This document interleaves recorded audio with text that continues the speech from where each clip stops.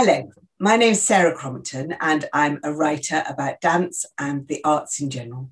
And I'm really, really thrilled to be here today to interview Stina Quagebeur, who is an associate choreographer, the associate choreographer, and a first artist with English National Ballet. And we're going to talk about all things life and lockdown, Stina. I wonder how lockdown has been for you. Yeah, I mean, God, we're on our third lockdown now, aren't we? So when it initially started, we had we were 10 days away from Creature, actually. So we were so intense into that process. And we'd done a good 2 months. It was this huge build-up that suddenly kind of crashed. And I ended up managing to just get home in time back to Belgium, where my family are from. So I managed to get back there and kind of, take it slow and just kind of unwind. And, we kind of knew this was going to last longer than, 2-3 weeks. I think we were soon realizing it was a few months. And I had time to, I think a lot of people, we had time to reflect. And I had time to reflect on my career, on what I'd just done with the company, the piece Nora I created. And I was, in a way, I think I was quite exhausted from, EMB is a hardworking company, and I've been in the company for 15, 16 years, and it's been nonstop. Yeah. And then on top of that kind of choreography, which is starting and kicking off, and it was just a nonstop process. And even in the holidays, I was choreographing, and so I never really stopped. And actually, it was quite good for me personally to have just a moment to just slow down, think. And almost, because I almost ran, I think as a creator, sometimes you kind of have a bit of a burnout, and you almost, sometimes it helps being bored to then, get those like creative ideas going. And then it was quite good for me to have this time out and to just get excited again about projects. And it was good for me. How quickly did you start to get back into class and so on? Or did you actually let your body have a rest as well as your mind?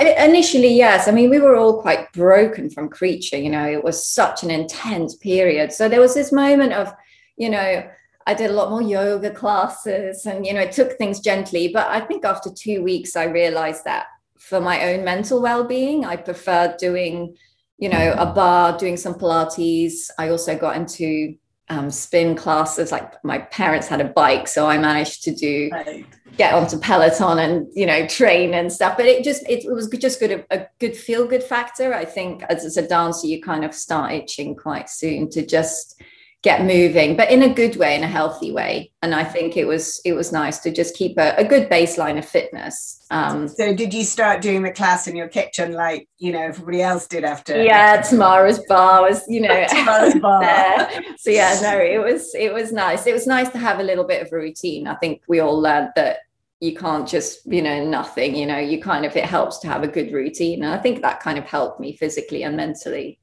Yeah. And did you feel constricted? I mean, did you feel that sense, because dancers, you imagine moving. I mean, did you feel that? Or actually, perhaps being in the countryside, you didn't. Perhaps that had a... I mean, in terms of physically, I kind of like going back to basics. And there's a really interesting thing that I realized, that I really worked for myself. No one was watching, no one was checking, are you doing bar today? No one's ticking anything, I realized I really worked for myself. And I kind of thought, I've been in a company for 16 years. I don't feel like I have to prove myself anymore. But it was interesting that there's still that element as a dancer. Always, you're like, I should be doing this and I should be, you've always got that there. And it was interesting to not have that at all and just really do it for myself. So that was actually really interesting. And I wanted to do it myself. So it was, so that was interesting. Yeah, interesting kind of revitalization. Yeah. And quite quickly you came, well, not quite quickly, but you did start to work because you did take more blues. So how did that come about? Well, I think Tamara contacted me, I think it was June. Can't remember now. But I started to kind of listen to music, and there was things that I was enjoying listening to, and, I didn't know I was going to get an opportunity. I mean, a lot of us were thinking, well, when will I get another opportunity? You know, everything was on hold and everything was, you know, you realize that all the seasons, you know, with rep were getting shifted back. So it was kind of a little bit kind of scary knowing, you know, where's my career going to go? So I was super grateful when she asked me and she said, you know, can you do a short, you know, it's going to be for film, a short piece. And I was like, absolutely. I was so excited, you know. So, and then it was kind of deciding what I was going to do with that. And I also was asked to choreograph a duet for the Emerging Dancer, which was happening at the same time. So it was kind of deciding on what I was going to do for those pieces. And but that was exciting, you know. It was also nice to have time to think about it rather than be doing, you know, a whole other production while I'm trying to think about what I'm going to do. So it was nice. Yeah. I mean, I choose different things. Sometimes it's more narrative that I do, or sometimes it's music. And in this case, I was listening to the music by Nigel Kennedy, the jazz album Recital. And there's just two pieces of music that I just loved. And I thought, how amazing would it be to like dance to this coming out of lockdown? And I just thought, I had a feeling, I was trying to imagine myself in that moment, and I thought it's just going to be a celebration. Like, we just want to have fun. Like, we just want to explode on stage with energy. And I thought this music really gave that to me. And I wanted us just to have a good time. And I think after like the stress I had with Nora, I thought, let's have fun with this one. So that was kind of it, really. And yeah, and then we had a great time creating it. We were just, yeah. So for the creation, were you working on Zoom or did you come back into the studio? Yeah, we were in a bubble. So my cast, the company was really split up. We were in very small bubbles then. I think there was 12 of us. So really small cast, and only the people that were living together or the people that were as a couple really could touch each other. Everybody else was, you know, socially distant at all times in the studio, with wearing masks as well. And we never saw anybody else from the company. So, and it was really strange in a way. We did class together, we did the piece, and then that was it. And we're all staggered at timing wise. So we never saw anyone else. It was strange. It almost felt like our own little company, you know, we were just like a small group. And so it was a nice experience for us. Yeah. But it must have been very odd being, you know, sort of and did you wear masks all the time while you were rehearsing and everything? Yeah, it was. I think it was hard not to be able to get involved, especially during the duets, you know. Right. So you couldn't touch anybody. No, you just want to go in and try something. So that was a lot harder. I'd kind of be tangled up thinking, well, that's your arm and that's his arm here. And, you know, but when we managed, you know, that was a challenge. But I wanted to have more partnering, you know. At one point, the rules were changing all the time. And, you know, at one point it was like, well, we could have more partnering. And then at the last minute, it was all scrapped. So I had quite a lot of ideas that then it was like, okay, let's change it. You know, we just went with the flow. That's, you know, I think I was grateful to get an opportunity. And so let's change it. You know, it's the same. I was given 5 men and 3 women. And I don't think I would have ever picked that. But actually, it made it really interesting, you know, and I had 2 men that could partner and 1 couple, one male and female. So it was, you know, it wasn't your normal thing, really. And it made it more interesting, I think, you know, having that kind of restriction. Yeah. Well, that's always the interesting thing, isn't it? Of sometimes being given a format that something's releasing you. I mean, I really loved the piece, but I also thought it represented sort of giant strides for you. I thought it did have something that I'd never seen in your work before and that was different. And I wondered if you felt that at the end of it, if you felt that it represented something sort of new for you. I have done a little bit more abstract pieces before, when they were just for choreographic workshops, so for like really small events. And I really enjoy going into the narrative side of things because it is more of a challenge. But for this one, I thought, you know, people had seen me do Nora and people had seen the piece Vera, and I was creating a duet, Hollow for Emerging Dancer, which again was very much a relationship between 2 people. And so I thought, well, I kind of want to show people that I can do something else, you know, and I kind of, it was much more fun, you know. I didn't have to worry about what's the meaning of this movement, you know. It didn't matter, you know. It was all about responding to the jazz music, you know, and that was the main thing. And I think it was just nice to do something different, because I think it'll be different seeing it on the stage and having a response from the audience. But it's also been very nice to develop the piece for a much longer period before you'd have the opening night, in a way. Right. Because we filmed it and they ran the piece 8 times without stopping, basically for the one film. And it was amazing to see the piece develop throughout the 8 times, because, you know, it was full out. It was for the full take, and they could take any shots. So they were really going for it. And it was really nice to see it develop and to see them own the work. You know, in the beginning, it's still fresh. So it'll be nice to see how they now take it to that stage and that next level. How was it working on a film? Because you hadn't presumably done that before either.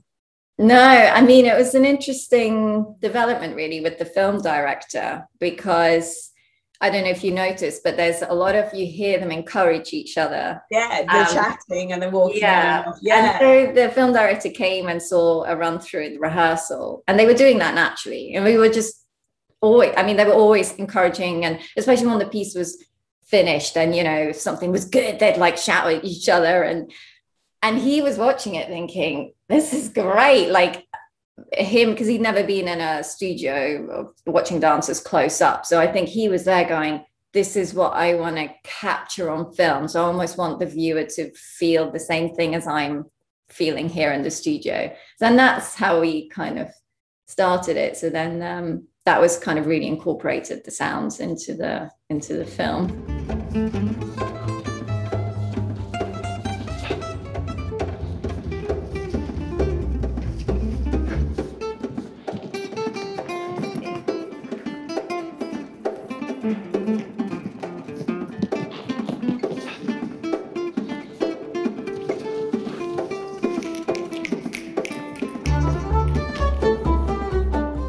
What made you go into dance? How did you start off right at the beginning? I was already fascinated. I started watching ballet. I was fascinated even when I was super young, apparently 2. I was watching 𝗦𝗧𝗡𝗡𝗧 on TV at Christmas once, and apparently I was fascinated. I don't remember it, but it was already something that took my eye quite quickly, and I started watching dance and started dancing myself when I was young. And so they took me to ballet class when I was little. We were finding all these videos back in lockdown, actually, which is really funny.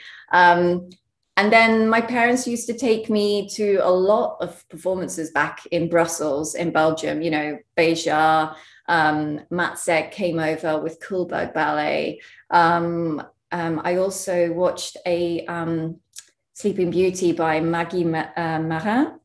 Yes. And, you know, I really saw some out there stuff when I was really small. It wasn't just classical ballet, you know, it was really both. It was contemporary and classical. And I think it made me realize, oh, I can bring an idea to the stage, you know. It made me think, oh, well, you can have any kind of mad idea and get it out there, you know. And so it kind of like made me think, and I would always want to come back from watching a performance and start choreographing a little solo in the style of 𝗦𝗧𝗡𝗧𝗡𝗗, for example, and I incorporate the flexed feet, and I would just kind of copycat their styles when I was really young. And yeah, I was just fascinated by already thinking about what I could say with dance, and I would just kind of make up ballets in my head. Like sometimes I wish I still had that imagination, you know, kind of when you're little, you've just got this like endless amount of like imagination and fantasy of dreaming up so much stuff. So yeah, no, I kind of had it from a really young age. And given that, I mean, and particularly I tend to think of Belgium and Brussels in particular as having such a strong contemporary dance tradition. Yeah. I know there is ballet, but you really... Yeah. What made you then decide that it was ballet you wanted to do and come to the Royal Ballet School? Why did you decide to go that way, really, rather than maybe more contemporary? Yeah, I think it was still, you know, watching class like 𝗦𝗧𝗡𝗡𝗧𝗡. I wanted to be a swan, inactive in that triangle, not even the main swan. I just wanted to be a swan. So I think that was stronger than the contemporary. I think the contemporary side was more driving that choreography element in me, but dancing wise, I wanted to be yeah, I wanted to have a tutu and a tiara, and I wanted all of that. So yeah, I kind of did take that route. Yeah, and I had a big passion for ballet, I guess. So I that's kind of where I went first. Yeah. So how did your parents react when you said, I want to come to the Royal Ballet School? I mean, how did that, because presumably they thought, did they think it was a career, or did they sort of think it was a hobby? I think I had amazing parents who really supported me, and they saw I had a passion for something. And so they would always just encourage me, and they never forced me into anything, but they were very much encouraging me if I was really, fascinated about something, or ask, they just, encourage me or take me along to the performance. Or I remember getting this long little tutu when I was young, and just little bits, How old were you when you arrived? 11, yeah, Royal Ballet School, 11. Yeah, it was kind of, crazy to think. Yeah, because I didn't speak any English back then. I mean, you learn quickly, you don't have a choice. So you just kind of pick it up. And, and 6 weeks later, you kind of there with basic English. And I think it was tough. I was really homesick. And my parents always said, you can come home anytime. But I never said I want to come home. I just, I was homesick, but I was like, no, I'm going to stay. I'm going to do this. So yeah, kind of. So what kept you going? What do you think made you sort of feel that you wanted to carry on? I think knowing that you've got an amazing opportunity. You realize you do the auditions with thousands or 1,000 girls, and you get a place, and you think, I'm not just going to give this up. This is an amazing opportunity. Let's see what happens. I didn't want to think, oh, what if I stayed on, So yeah, I kept going. And from the White Lodge time, we had opportunities to choreograph already every year. So that was always like an exciting time. Yeah. So what kind of things, can you describe some of those early works that you made when you were? Yeah, I mean, I had a piece called Butterfly's Day Out, which was about a butterfly having a day out and being caught by, a boy with one of those nets. And, it was, and the music was called Butterfly's Day Out. It was by 𝗖𝗢𝗡𝗦𝗛, actually. Just little things like that. And did your dancing progress as well? I mean, or how did the actual ballet, learning ballet side of it go? Yeah, I mean, I had a hard time at White Lodge. I think it wasn't easy, but I got through my 5 years at White Lodge, and then I didn't get accepted into the upper school, Royal Ballet School. I went to English National Ballet School instead, which ended up being much better for me, even though at the time it's devastating. And then afterwards you see that was definitely the better journey for you, So yeah, I came to EMB school and then joined the company. What didn't go quite right with the dancing? Because I always think it's interesting, so that people, I think, always think that if you've got into a company and if you're having a successful career as a dancer, which, you have, that the trajectory has always been plain sailing. And yet quite often it's the case. You have prodigies and have people who find it very easy. But quite often it's the case that people do hit sort of certain problems on the road and then go sideways and maybe end up doing something even more interesting or that suits them better. So what do you think, if you like, what suited you better about the English National Ballet School? What was different about that for you? I mean, out of my year actually at White Lodge, there was only 3 girls that were accepted into upper school out of the year, because we were in an intake from Mel Park, but then it was gaining stock at the time. So she, I think, changed, she just had maybe a different taste to what she liked in people or in a classical ballet dancer. I know that a lot of it was physique. I don't have like the perfect physique, the legs, the feet. And so maybe, I think in the company, there's maybe less, but there was a time when there was a lot of people from the school, English National Ballet School. And I feel like a lot of us maybe don't have the perfect body, but then we were maybe more expressive, or we were just maybe different or more unusual movers. And so, that selection process, I mean, it's so difficult, isn't it? Because classical ballet, the aesthetic line that's part of it, it's kind of very hard. And also everyone prefers something a little bit different. And so, it's not like a clear, clean, if it was a different director, it might have been, different, and they might have chosen different people. So it's kind of hard, isn't it, to know. But I mean, if you have a real passion, and you work hard, if you've got enough facility and physique to kind of get there, I think you can. I've seen so many people with maybe not the perfect body, but really intelligent workers, really hardworking, and with a total passion to want to be on stage. And it's amazing how far they go. Yeah. And would that apply to you? Do you feel that it was the passion that sort of carried you forward? Did you ever think about stopping? No, actually, no.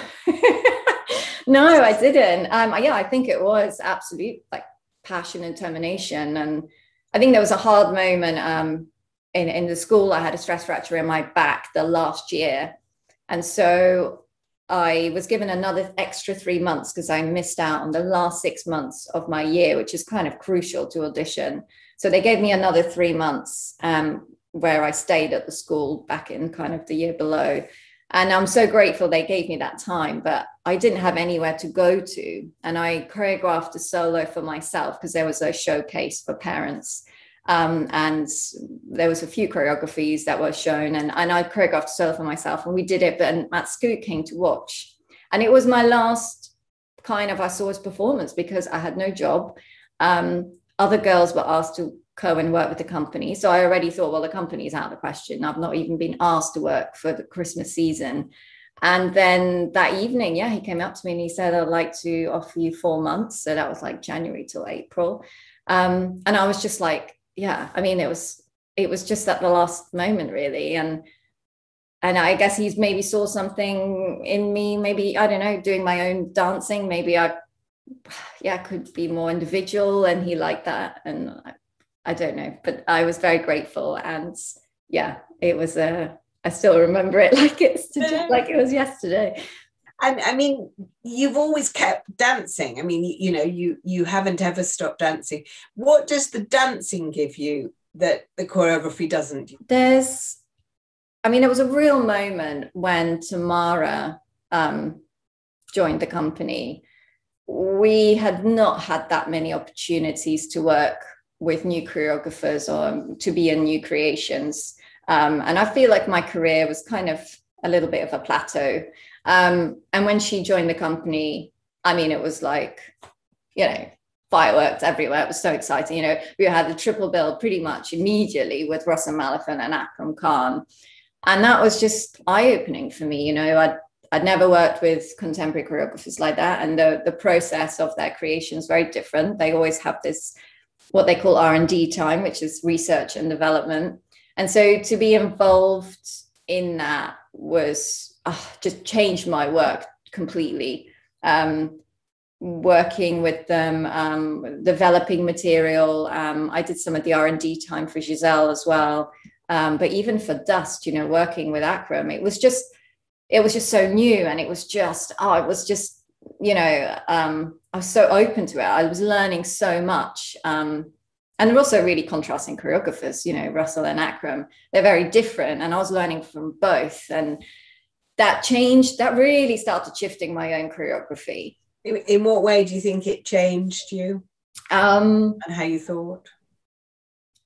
I think that's when my real, I started to do more narrative, and I started to really see that, I guess my movement was, maybe it was a little bit more classical before, but it was going, okay, let's explore that more. We can make it more contemporary. It can still be on point, but let's push the boundaries. And also every movement had an intention. And I created Vera after Dust, actually, after that time, because it was also based on the First World War.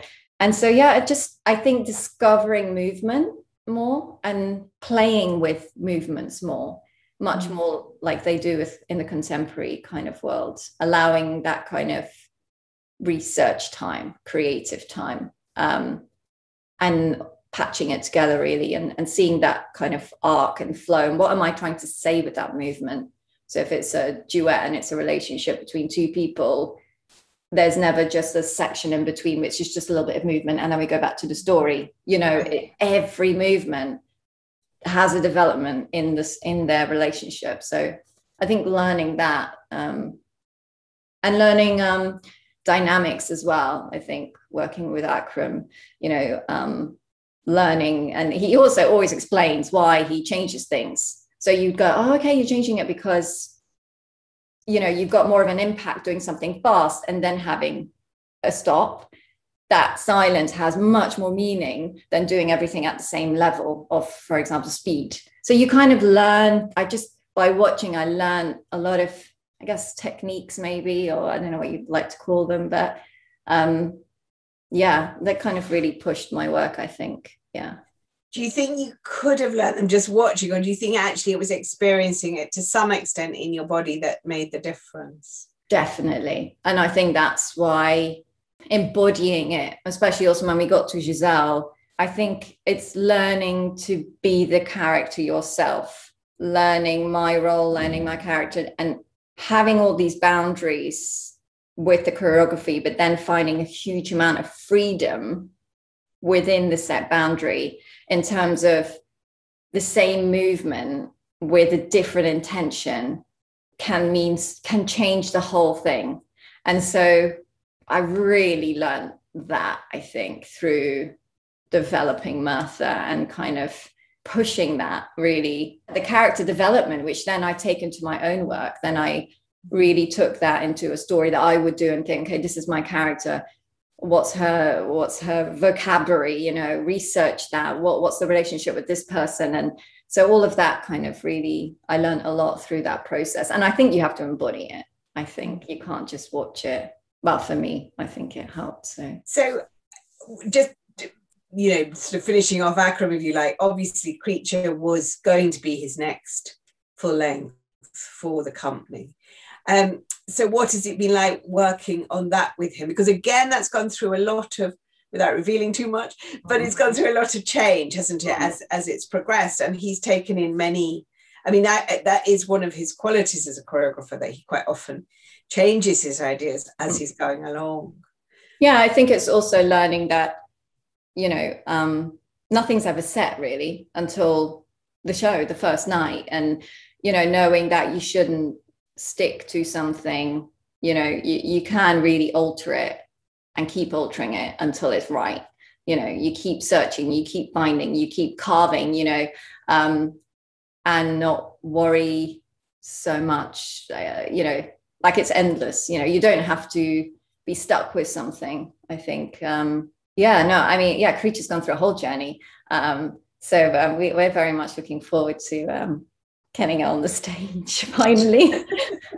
Who are the other choreographers that you really find inspirational and that you? Oh, for me, my other little idol is Crystal Pite, of course. I've never had an opportunity to work with her, but I'm always asking everyone, if I know somebody that's worked with her, they get a whole kind of set of questions of how does she create and, how does she do it?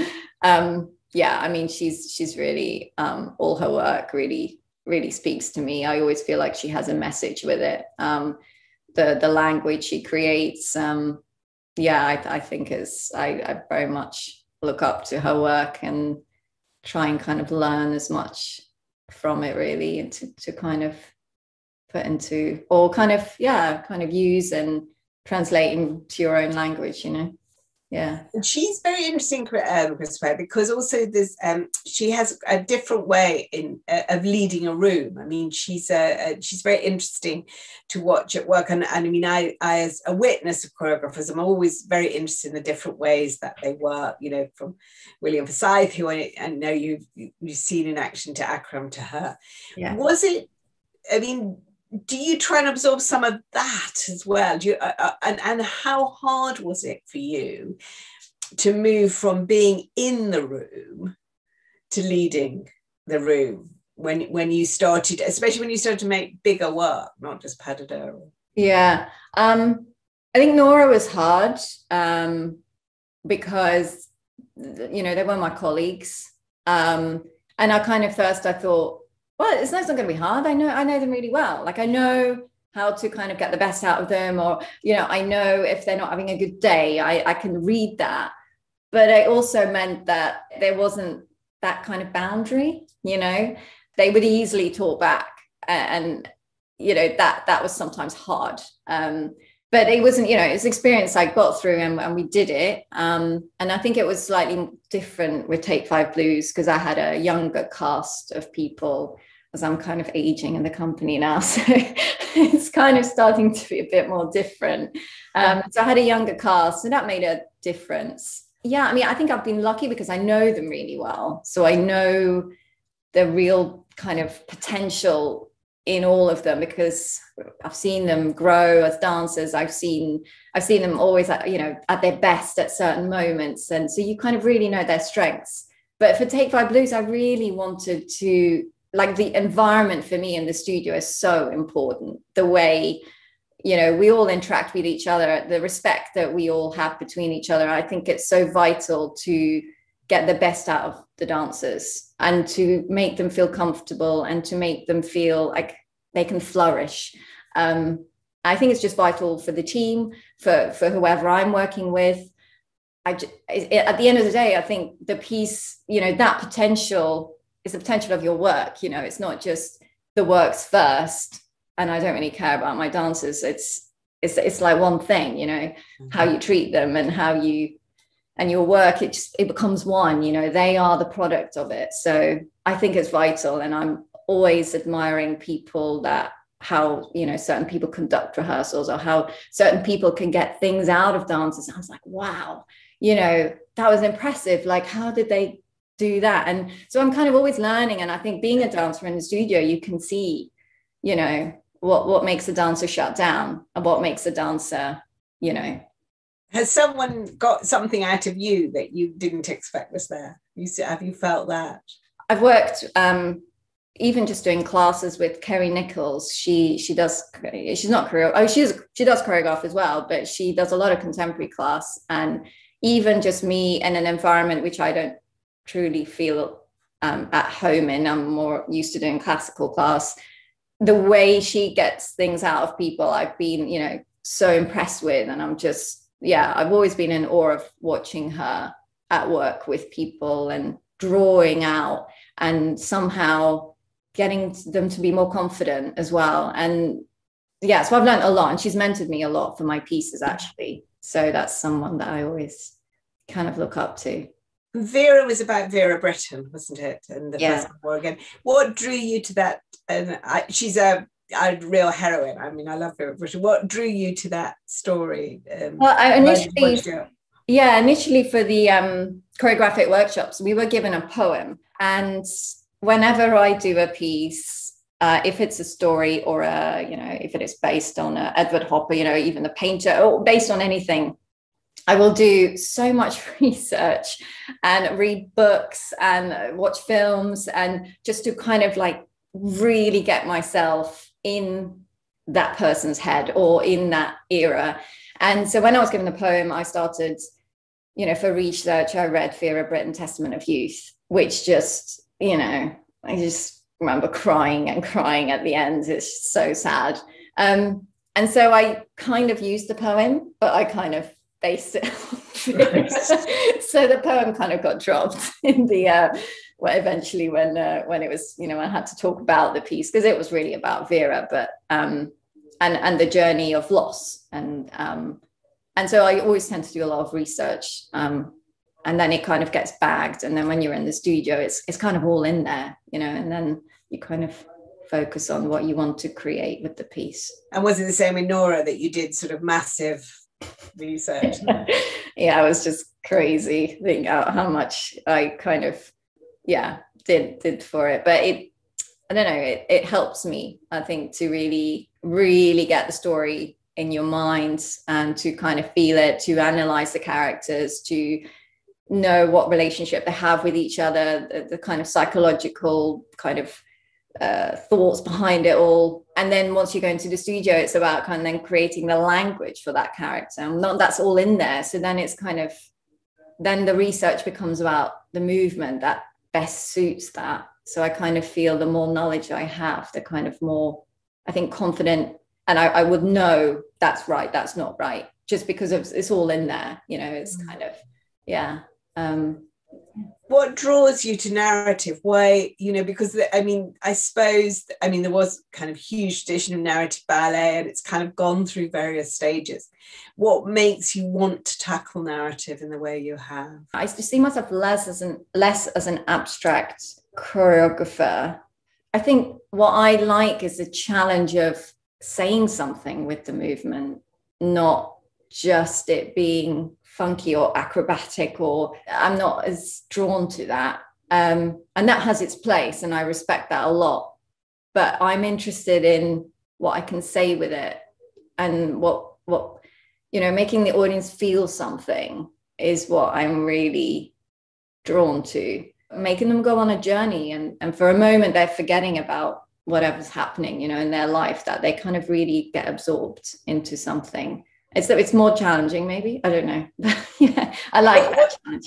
What are the narrative ballets that have inspired you? I mean, what do you have favorites that you think, yes, that, you know, that's... I think, I've loved classical ballet, but I've gone away from that. I feel that for audiences of today, they can't always relate to that, especially young audiences. And of course, you have Macmillan ballets, which are a lot more accessible, I think, than going to something like a classical 𝗕𝗓𝗓𝗧. But I still feel to have a slight more pedestrian quality within it for people to respond to it more. And so I feel like going a little bit more contemporary still to try and capture the younger audience of today into that, to try and get them on board faster, if you know what I mean. So yeah, that's kind of, in terms of people that have done it, I think I've admired Crystal Pike's work a lot with that, really, and how she can tell things through movement. And so I'm kind of trying to find the gap between, you know, the contemporary world, which I've not come from, but I admire a lot, and that classical background that I'm from, but where's that kind of middle line of kind of going into that zone and still exploring that, like, you know, how far can that go? And have there been, you and I have talked before about the perceived shortage of women choreographers, which I think increasingly is being addressed. I feel that more and more are emerging and being commissioned. Do you think that, have you encountered specific problems in pursuing the choreographic side of your career? Are there things that you feel have held you back, and which may or may not relate to being a woman? When I first joined the company, I started choreographing for every workshop. Even when I joined, I was 18 and I was already using the opportunities. And, you know, I pretty much gave up on the idea. I kind of, my dream was to one day get an opportunity to choreograph something for a slightly bigger stage than just in a museum or, you know, in the studio as a little show evening. And I was always that, you know, it's what I really wanted. And I didn't realize at the time, and I didn't think of it like that, but, you know, throughout a good 8 years, I took every opportunity. My work was developing, but I was never, and there was other people that were. And sometimes there was, you know, even a male dancer that would choreograph something for the first time in a workshop and then be asked to choreograph another little thing. And he'd just done it for the one time. And I was thinking, I've been doing it for 8 years. Do I have to keep proving myself? And I did feel like they saw more once. Maybe that's being harsh, I don't know, but I did feel like they've just shown some potential and they get another opportunity. I kind of gave up because other people did get more opportunities, and I pretty much gave up on the whole idea. When Tamara joined the company, there was another choreographic workshop, and I thought, well, I'll have to prove myself all over again because she's seen none of my work. I kind of gave up, and I thought, okay, this isn't going to happen, but I'm going to enjoy the process. And that's when I created Vera, and I thought, I'm going to just enjoy it. And I enjoy doing this, and I'm doing it as a kind of hobby, and that's great. And then, kind of things just changed, then, you know, Tamara did give me that opportunity, which I'm really, really, really grateful for. You know, I kind of thought it wasn't going to happen anymore. So, and is it your perception that actually it is changing a bit then for women choreographers, that they are beginning to be given more opportunities, do you think? Yeah, I think because of the awareness, I think people started maybe questioning, going, oh, you know, are we biased? You know, is that there? And so suddenly, you know, it's like they wanted females. So that kind of came at a good time. And in a way, you know, I'm kind of glad it didn't happen earlier, because, you know, my work was really developing. You know, that's when I started working with Russell Malfin and Akram Khan. And so, you know, maybe I just needed that time, you know. Timing is everything. Do you think it's partly the subjects as well? Your subjects have been, I mean, obviously Take 5 Blues is, you know, abstract and could, and actually has, as you say, more men in. The dynamic's quite interesting. But do you think there is something about the subjects that women want to make work about that maybe appeal? I don't know, this is such a tentative thought, but whether it is that there's subjects that maybe wouldn't in the past necessarily have got commissioned. Maybe. Are you consciously drawn to subjects that you think, I mean, are more representing women's experience? Yeah, I mean, I did choose, you know, Vera Brittain and Nora, you know, two women really, and the story of, I mean, you know, one of them is obviously a play, but I guess so. I mean, I'm not aware, but maybe there is that kind of wanting to explain their journey. Vera was just a story of like a loss I wanted to bring to the stage, but Nora was actually, I watched the play and I didn't understand it. You know, I was like, I don't understand Nora. And sometimes I'm fascinated by something that I don't quite understand, or I want to really kind of delve deep into to really bring that out and show people what kind of, what I think, you know, her journey is. I don't know, maybe, I mean, I think there's obviously something there, but I've not thought about it. Yeah. The other thing that has happened recently for you is that, in fact, perhaps after winning the prize, maybe this is an effect of the prize, but you've started to do work for other people. So you've done a piece for Lauren Cuthbertson, and you've also done an opera. So I wondered how the opera, I mean, both are interesting, but how was the opera? How was choreographing? Yeah, opera? I mean, the opera was crazy, you know. Where was it? In Vienna itself. I remember just arriving, and the first rehearsal I went to was just the principals just singing through the songs before they started. Director started kind of directing the whole piece, but I was just hearing them at that close singing, and I found it really interesting because obviously they're at the, you know, the top of their game in terms of, you know, talent and the technique of how they do things. I found it interesting that the conductor was giving them the same kind of corrections as they would to principal dancer. You know, the kind of thing of, if you put more of an emotion in this note, you know, especially because they're singing a story, you know, I need to feel that more in that kind of word, or, you know, how you kind of sing it, or, you know, syncopate something, don't make it even, but syncopate it. And they're all the same things that you would say to a dancer, you know, don't make it even, like, you know, hold that out longer, or the intention of this, you know, you can do more here. I just found it fascinating. And just being in an opera world, you know, it's just totally different world, like totally different. So it was fascinating. It was Mozart, wasn't it? Mozart, Clemenza Tito. Yeah. So not a big opera in terms of movement, but I choreographed. I was one of the characters that kind of never appears, but I was Bernice, and I choreographed the solo for myself. So I performed in it for a sort of section, and then did some of the chorus. So it was good. It was a really good experience for me. And to see how a director puts that kind of, how they put the kind of the story together, and the, you know, with the opera singers, and it's just very different to how we work.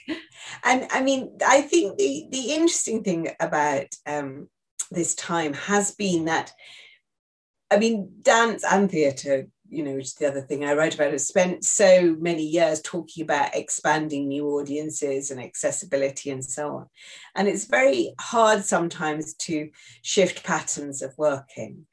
This has made everybody have to shift patterns of working, with varying success, I suppose, in terms of product, but with definite success in terms of people, of audiences, of people just thinking, oh, I'll give that a go, and trying things.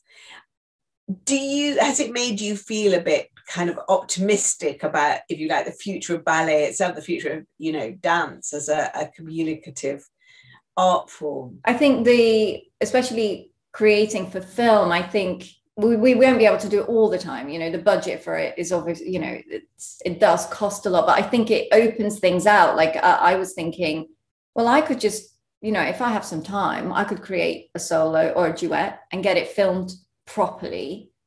I don't necessarily have to have a show planned or an opportunity. It can always be, that can be me developing myself. And then, you don't know, somebody's looking for a piece for a show and they go, oh, you've choreographed that, it's ready to go, let's do it.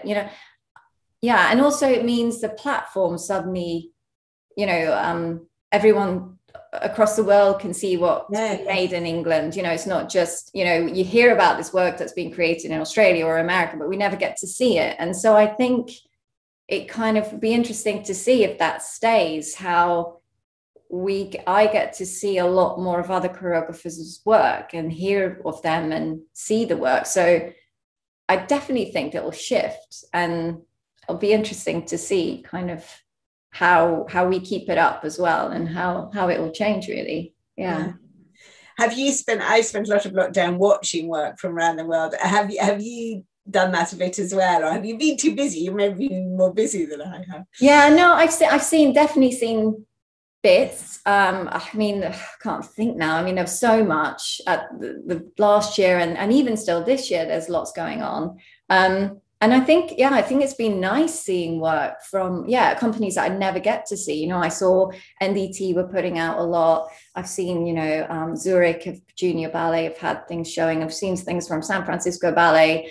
Yeah, it's nice. It's nice to be able to see the work across. And even when the company put out Nora, I had friends in Australia that had never seen it, and they were so excited. And it was so nice to be able to kind of have a lot more people view it, which is really nice. Yeah. No, I do. I feel that is it'd be interesting, as you say, to see what happens going forward. Yeah. And for you, do you think, is your passion just going to keep you going? You're going to keep choreographing, whatever? We'll see what happens. I never just want to churn out work. And so sometimes I'm trying to see where that kind of path will take me. I really want to explore work, like especially when we're kind of going into more of a narrative story. I feel like it takes time to develop the languages and the vocabulary for that piece. And so I'm never really keen, or I find it hard when, there's, oh, we've got an opportunity, you've got 3 weeks to do a piece. And I think, well, if I have that time, I'm just going to be recycling material. I don't have time to, the fun bit for me is developing that new language, especially for that piece. So, I think you might have to pick and choose, as you go forward. You can't always have, months and months to create new work. But I think that's really where my passion is. So I think maybe it's just, we'll see what happens. But yeah, I think ideally I'd love to be able to have time to explore work more. Yeah. So a lot to ask for, I think, from people, but yeah, we'll see what happens. Yeah. Well, I'm sure you will. And as I say, I do feel that, getting better all the time. It's so exciting watching your career develop. So it's been lovely to talk to you. Thank you very much for your time, Stina. No worries. Absolute pleasure. Yeah. Thank you. Thank you.